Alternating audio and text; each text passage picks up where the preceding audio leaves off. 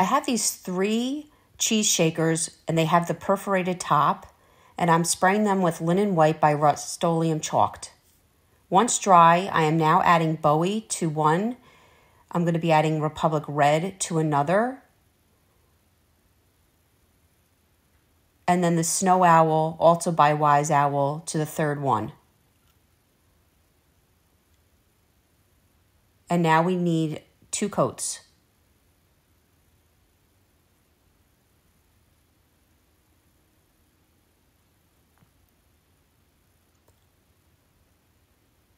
Once dried, I am taking a piece of sandpaper and I'm sanding back, especially with the Republic Red and Bowie, back to the white. I had this tray, I believe, from Hobby Lobby, and I'm just taking a chip brush, which is just an inexpensive brush from pretty much any hardware store, and applying the Snow Owl just to make it match with my project. And giving that a sanding. And now I'm taking my Wise Owl salve. This is the clear, unscented. And it's basically just apply, rub on, rub off. And now I'm doing that on each of the jars. And it's just bringing the vibrant paint back and giving me a top coat on all my jars.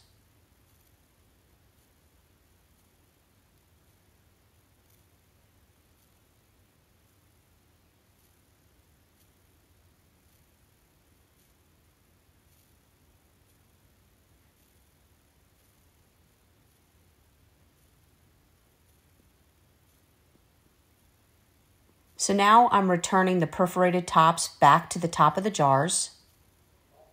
And I found these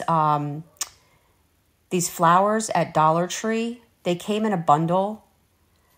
And they're like a pom-pom rag type flower. I just loved them. And I cut them off and put the sticks inside the perforated top.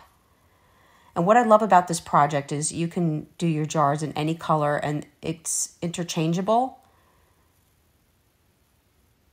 But I absolutely love these flowers, so I had to use them on something. And here we go. I found this butterfly at Hobby Lobby. And I cut the wire to it and stuck them in some of the remaining holes and bent it down. And now you have this cute little Americana arrangement that you can place anywhere in your home. For paint products, go to chalkitupfancy.com. And if you'd like to see other tutorials, you can also go to chalkitupfancy.com or YouTube. And thanks so much for watching.